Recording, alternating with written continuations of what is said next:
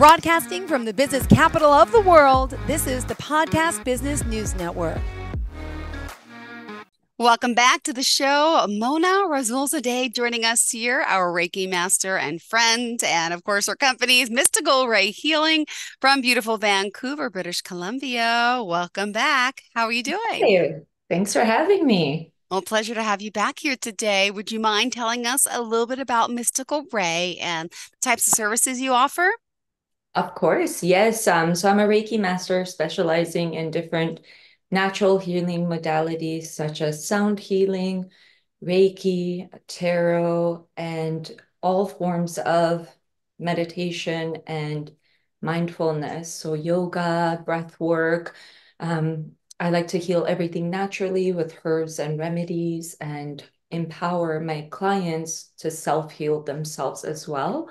So everything at Mystical Ray Healing is revolving around natural modalities of healing. Beautiful. Well, thank you. Pleasure to having you back. And it's Mystical Ray Healing, MYSTICALREIHEALING.com.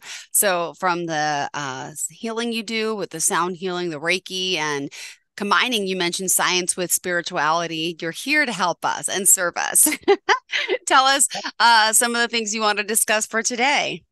I wanted to go over meditation, having a ritual or a routine of mindfulness, gratitude, and the importance of that and how it sets the tone for your day or how you can end your day on a positive note, whether you choose to do it in the mornings or in the evenings, but having that ritual and that routine of meditation, of writing in a journal, and the importance of how it transforms your life. And you write in a journal every day? For how long have you been doing this? I've been doing it for at least 8 years now, religiously. If I miss a day, I feel like weird. So I always start with a gratitude list first thing when I wake up. The 20 minutes when we first wake up, we're still in alpha wave. So your subconscious is very alert and your ego is asleep. So you're still really able to tap into your higher self, into the higher dimensions.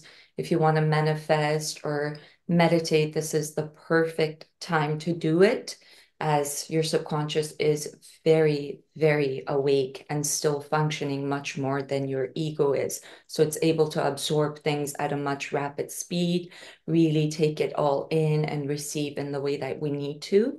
Whereas the rest of the day, we kind of go back into our programmings, into our conditioning, our ego comes into play. So we're not as responsive as when we first wake up. That 20 minutes is a golden time for being mindful. And how long does it take a day to journal? Just curious. It really depends. So I would recommend, if you've never journaled, picking 5 things that you're grateful for. So really simple, really easy. If you're not someone that loves writing, I love writing. I'm writing all the time. So for me, my writing sometimes is 3 pages long. I'll write in the mornings. I'll write affirmations. I'll write a gratitude list and what I want my day to look like. But if you're just starting out and you want something simple, even picking 5 things, like I woke up today, I'm happy and healthy. I have a roof over my head.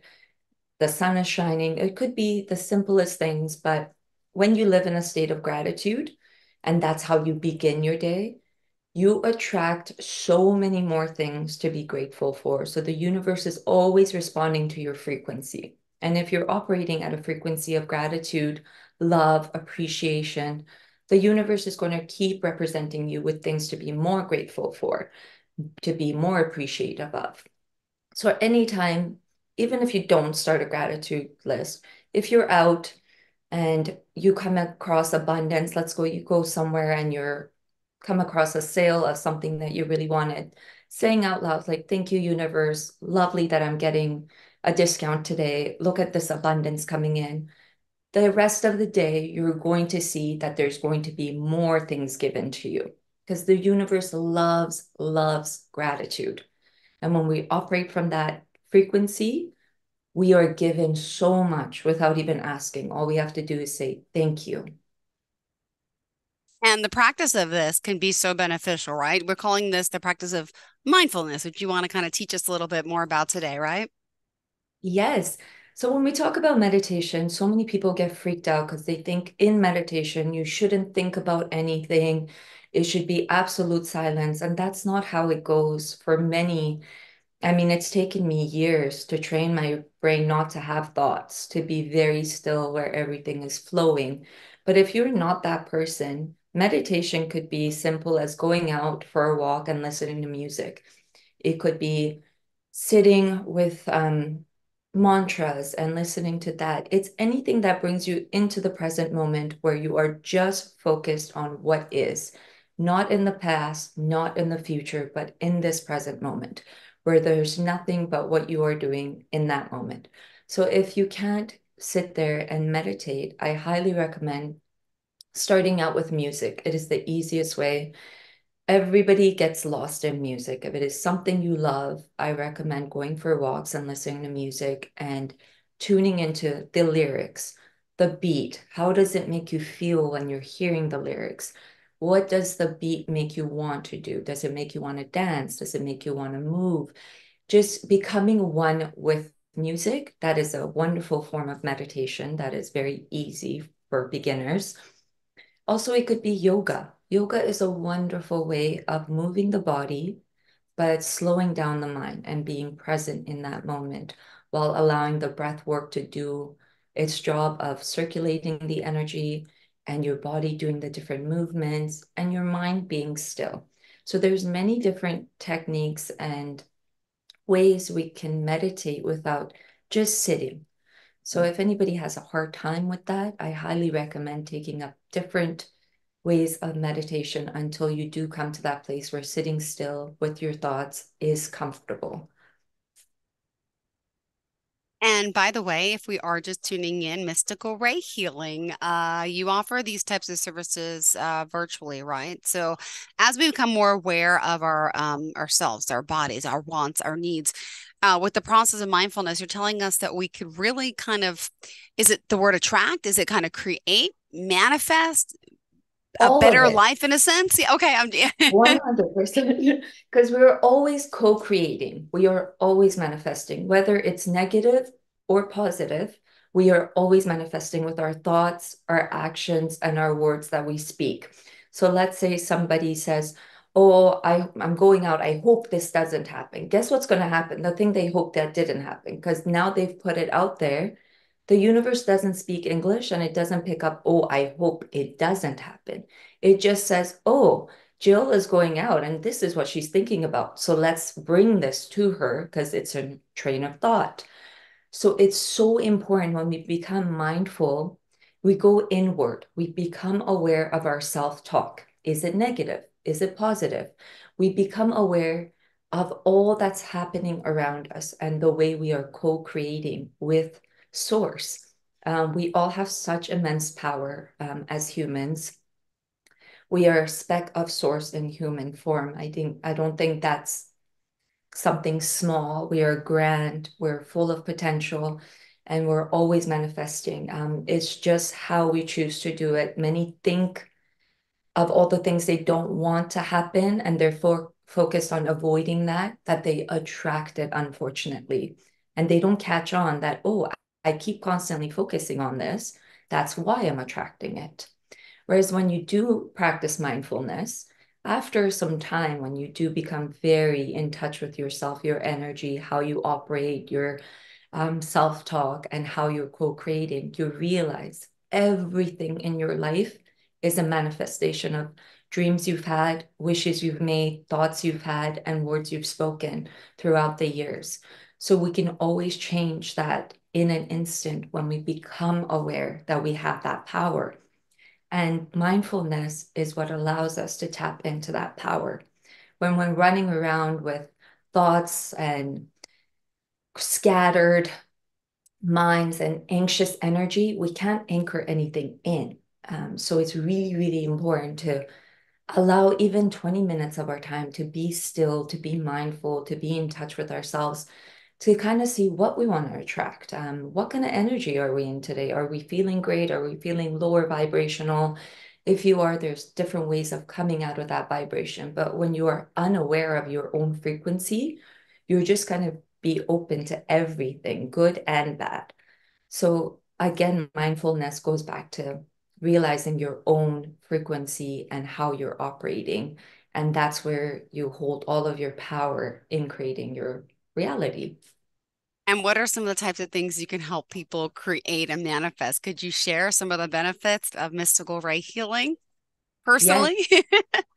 100%. So for anybody that is interested in attracting more abundance and living in an abundant state of mind, kind of co-creating and manifesting without blockages or resistance, I would recommend energy work because you are energy in human form.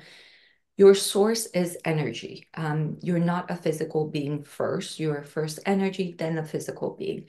So when we start working with that energy source, we're able to tap into the universal energy because that's where we are connected at, is that soul level. Um, so by doing Reiki, by doing sound healing, by doing tarot, getting a reading, or any sort of divination work at home yourself, working with the full moon, the new moon, different phases of the moon and the planets of what's going on around us. Let's say it's Mercury retrograde. You're being taught to go inward and see how you communicate and how you show up in the world. All of these things play a part in how we are in the outer world and how we operate.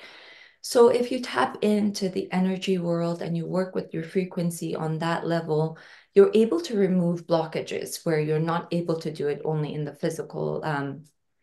If there's resistance or blockages in your chakras, whatever you do in the physical world, let's say you're doing yoga and you're eating right, that's still not going to help you with your chakras because you're not getting it where you need. It's underneath the surface at a soul level. So that's when more work is required, and it's important to become aware of energy work and how it benefits us.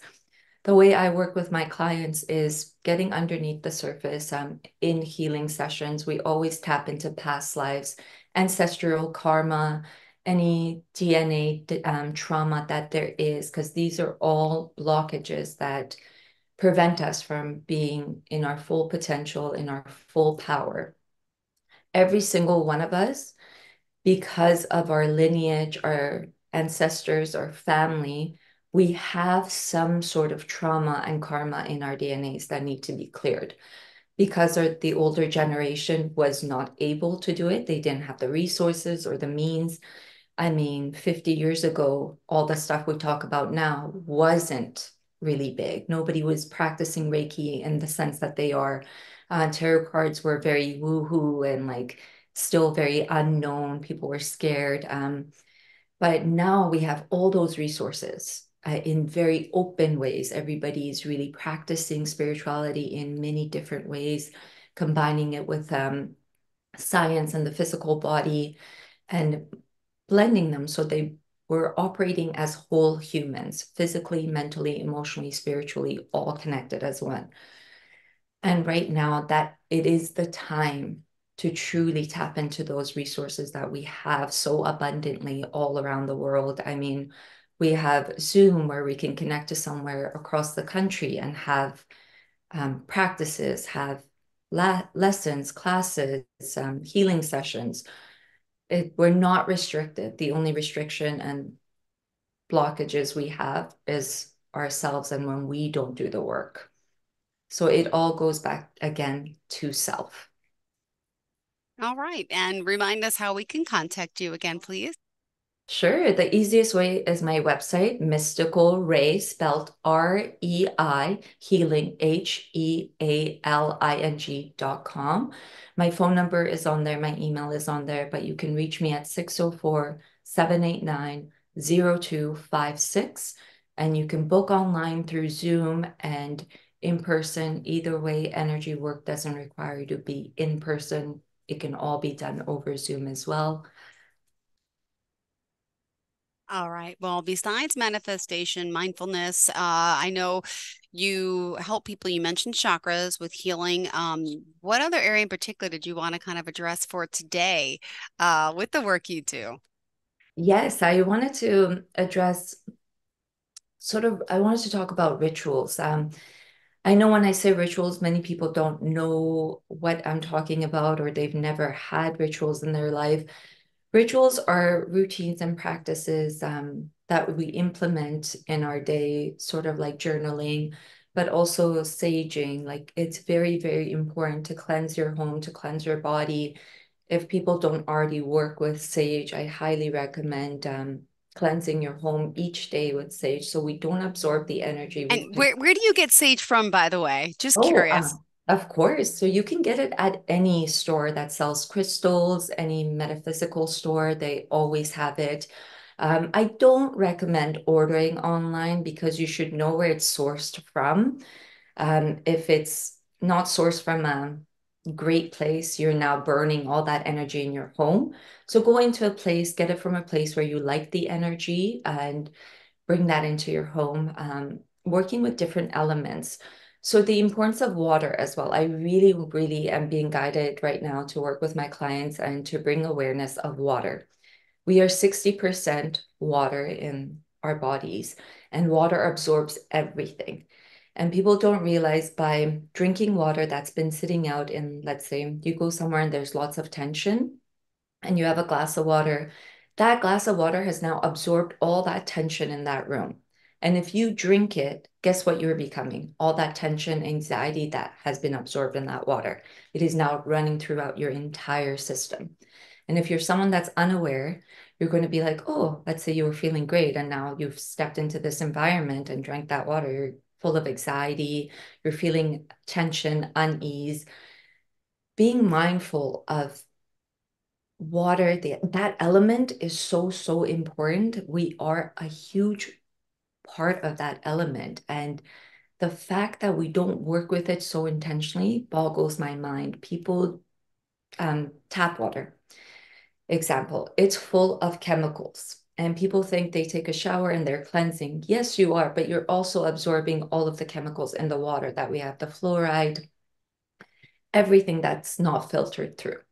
So it's really important, and this is where rituals and mindfulness comes in before stepping into that shower, into that water, asking to be cleansed without any sort of chemicals, to purify and cleanse the water before it's come made contact with your body, or drinking it, blessing your water before you drink it. So what's going in isn't harmful to your body.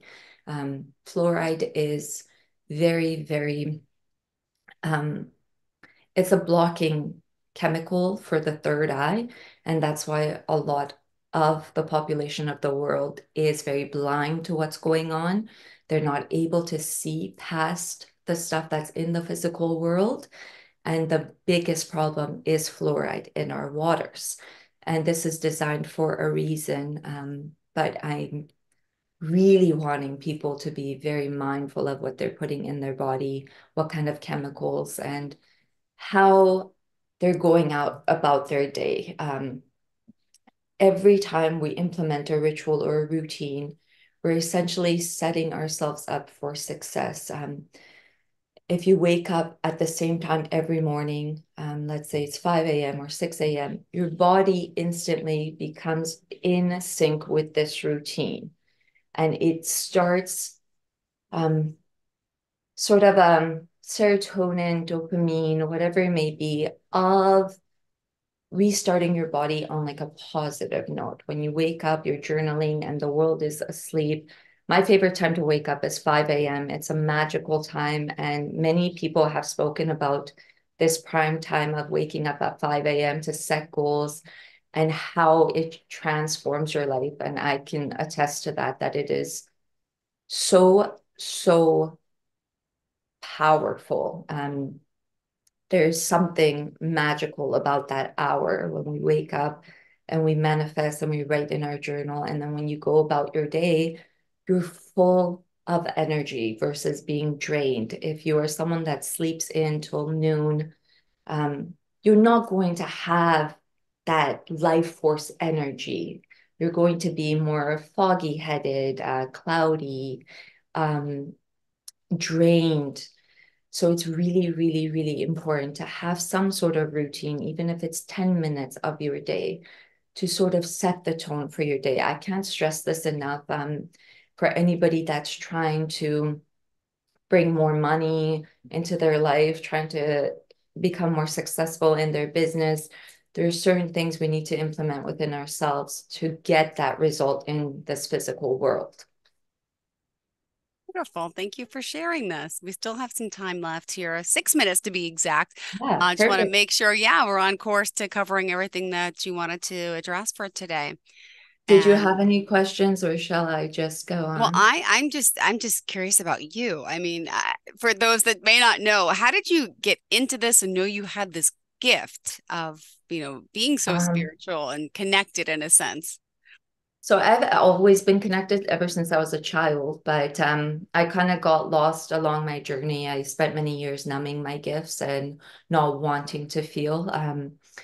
Then when I was about 28 years old, I stopped drinking, I stopped using drugs, and I turned all my experiences into power. So everything I'd been through, I now realize I'm helping everyone that's going through similar things as myself.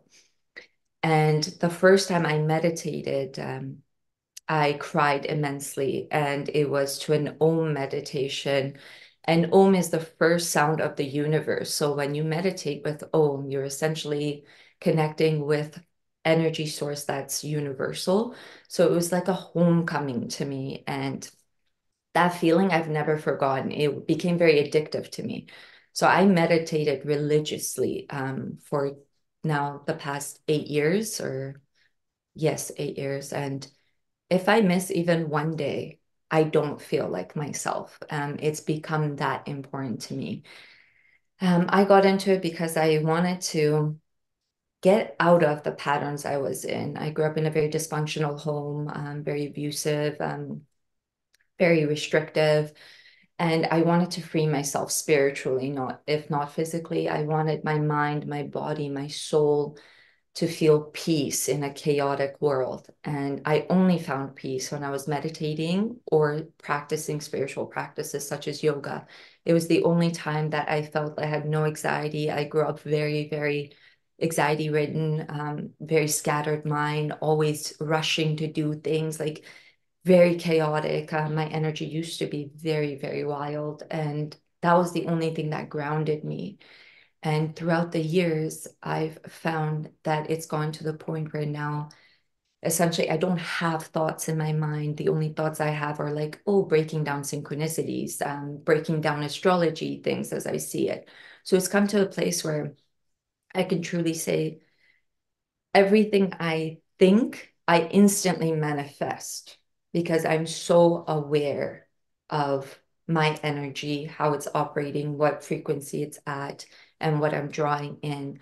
And once we tap into that, that's my whole mission at Mystical Ray Healing. I want every single human to be able to tap into their power and to manifest their best life, because that's what we came on earth to do, is to create heaven on earth, to show people, to show everyone that as humans, we hold such power. What we create in the mind, we can create in real life.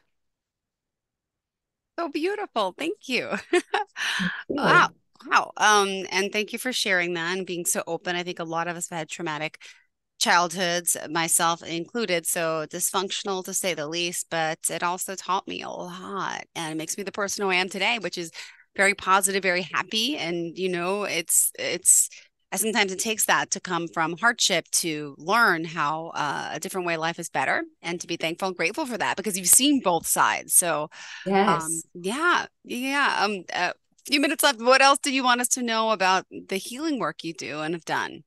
Um, Well, the healing work I do is my Reiki is actually quite different than traditional Japanese Reiki. If anybody is interested, it's Seikimi, which is originated from Egypt. And then it's the feminine side of Reiki, where traditional Reiki is mostly masculine, the one that's originated from Japan.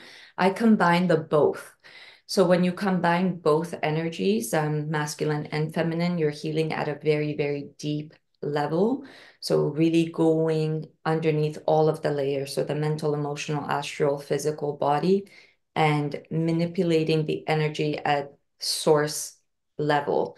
So if anybody is truly interested in transforming their life, uplifting their spirit, raising their frequency and vibration, so you are able to manifest, if you're having problems manifesting and making your dreams come to life, I highly recommend booking a session, just an initial session, to see the difference you feel. Because even after one session, it's a huge difference.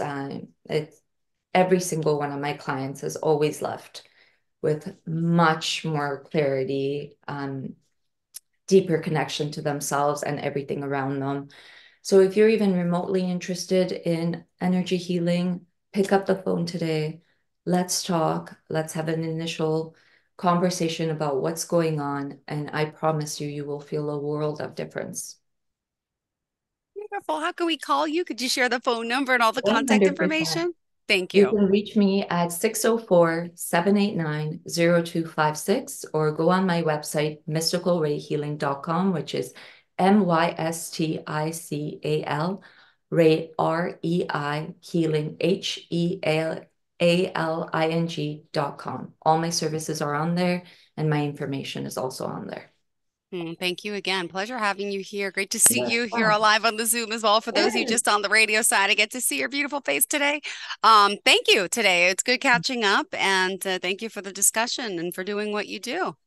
Oh, thank you, Jill, for having me. It's lovely connecting with you again. Same here. Have a fantastic day. Thanks again. And to Yourself. all of our listeners and viewers, stay tuned. More of the show's coming right up. Bye-bye.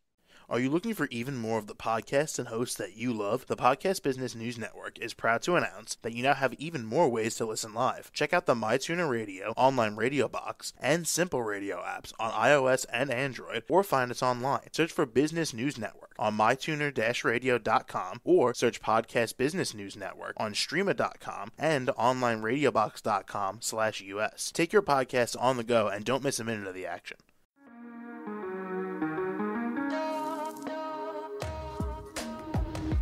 Broadcasting from the business capital of the world, this is the Podcast Business News Network.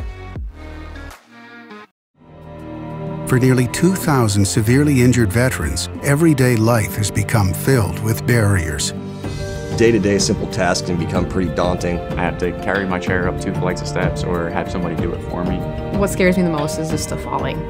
When I'm struggling with my house, I think, to have that one great barrier just knocked down, it's crucial.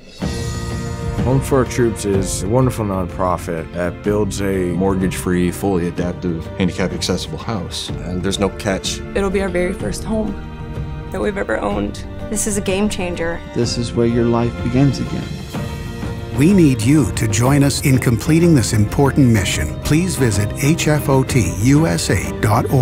and help build homes and rebuild lives. Because of you, everything's going to be okay.